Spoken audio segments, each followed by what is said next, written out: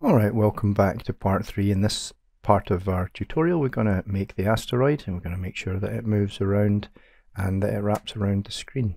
Let's get started just by making a new child node on this game. We're going to make this one an area 2D again so that we can have the option to detect collisions, and again inside those signals there's an area entered where other area enters. So for example the player or a bullet when we finally make one.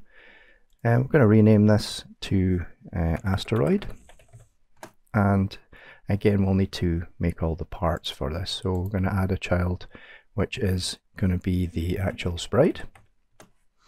That sprite, if I change back to inspector, that sprite we're going to, in part 1 we set up the sprites that we were going to use. So we've got this meteor, so I'm just going to drag that in. So we've got this meteor. It's pretty big, so I think what I'll do, let's just use that scale tool again. If you hold control at the same, oh no, it's not control, it's shift at the same time, then it'll scale uniformly. So let's go back to normal and then hold shift and scale.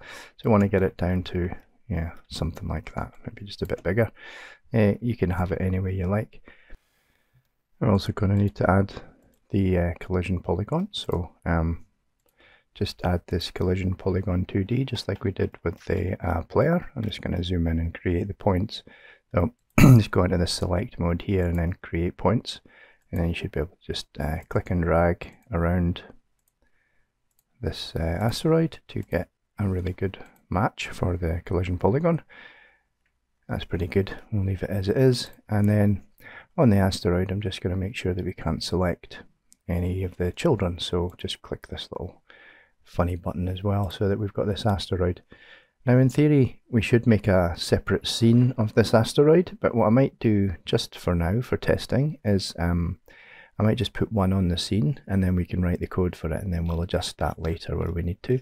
So what I'm going to do with this asteroid is I'm just going to leave it where it is, and actually no, I'm just going to move it down into the center of the screen approximately, because the first thing we're going to do on our script is get it to initialize with a velocity, a random velocity. So we'll get started by making a script. It's going to be empty as before, and it's called asteroid.gd. This one extends the area 2D so I can get access to those signals as I mentioned before. But all we're going to do is we're going to need a velocity. So I'm going to say create a variable called velocity, and I'll initialize it to a vector 2.0. So it's absolutely, it's not moving at the very beginning. The next thing we're going to do is, let's actually write the process. So if we create func underscore process, we want to move based on velocity. So it's pretty simple. You just make the position equal to the position plus the velocity times time. So velocity times delta. So we will need to actually, in order to test this, we'll need to make sure that the vector, the velocity is not 0. So we're going to do that in the ready. So just func underscore ready. What we can do is, just to test this to make sure it works, we can just make it equal to something. So it's going to be a vector 2. So we can give it just like two values, like say 500 and minus 200.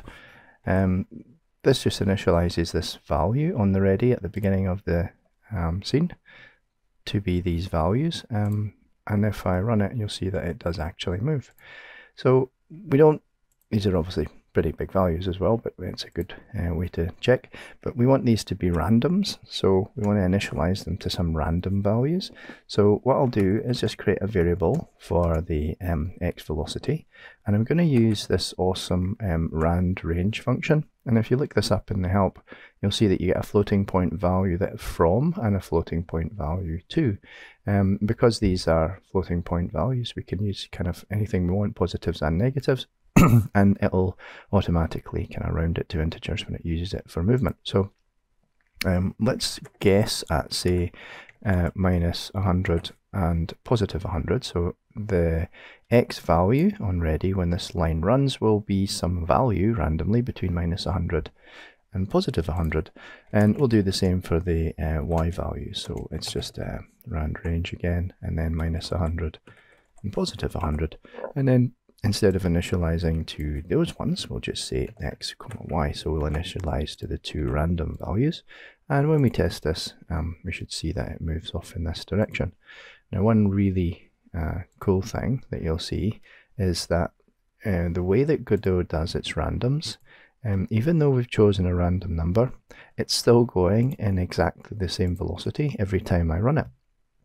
And the reason for that is if you look up this rand range inside here, it does need to be seeded or randomized in order to give you different random numbers every time.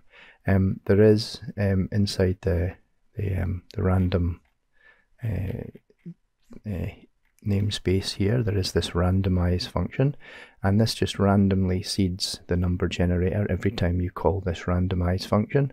So just by adding this to our code, we should end up randomizing every single time. So if we just add randomize to the top of your code, and then if we run it, we should see that it's a different one this time, and I run it again and it's a different one, and I run it again and it's a different one. So you do need to call this, otherwise you get non-random random numbers, because if you look it up as computer science concepts, computers can't actually do random numbers. They have to do mathematical calculations, so they're not true random numbers, but this is the closest we'll get to it. So we've managed to make the asteroids, and we've managed to make the asteroids move, but we haven't made the asteroids wrap around the screen, so let's just get on with that. The way we're going to do it is, the bottom line is we're just going to check its position, because we're accessing a position in the process every frame, and we're going to check its position, and we're just going to change it should we need to. The project and project settings is where you'll find the size of your screen. So under display and window, I just didn't change anything, mine's just default, so it's 1024 by 600. So I could find and code this, but because we've got them here, I'll just hard code them in. I know it's not great practice, but as long as we don't have a different size screen, this will work perfectly. So all we really want to do is just check their positions. So we're just going to do a bunch of if statements. So if position.x is less than 0, then we want to make the position.x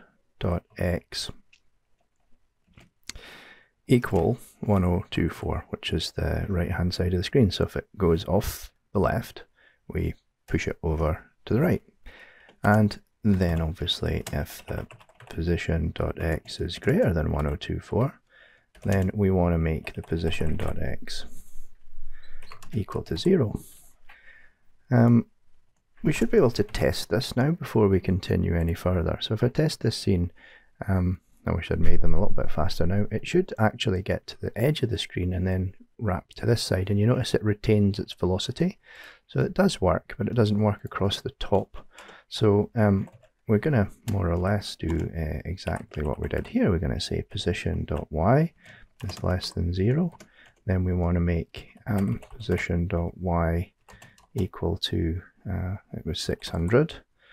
And for the bottom part, if position.y is greater than 600, then we want to make position.y equal to 0. So that will just wrap them all around. Now, it doesn't seem like a lot of lines of code, but this makes me a little bit antsy, and I don't like to see stuff like this done. This process could get longer and longer and longer, and this is a good opportunity to kind of refactor this a little bit, because all of this stuff is just doing one thing. So why don't we just turn that into a function? So we'll just create a new function, and we'll call it wrap, and then it doesn't take any parameters, and all it does is this stuff. So I'm gonna just Control X and Control V and chuck it in there, and then in order to run this stuff inside a process, we'll just run the wrap. So we'll just say wrap. So this means that this function makes my main process a lot easier. We can bury this somewhere else, and this makes this a little bit neater so we can see what's going on. The other great thing about doing that is because with this one function, because it's working on the actual position of the node, we can just copy this, Control C, go to the player code, go down to the bottom, Control V, paste it in, and then inside of our process for the player, we can also run wrap, and that way we can have the player wrap too.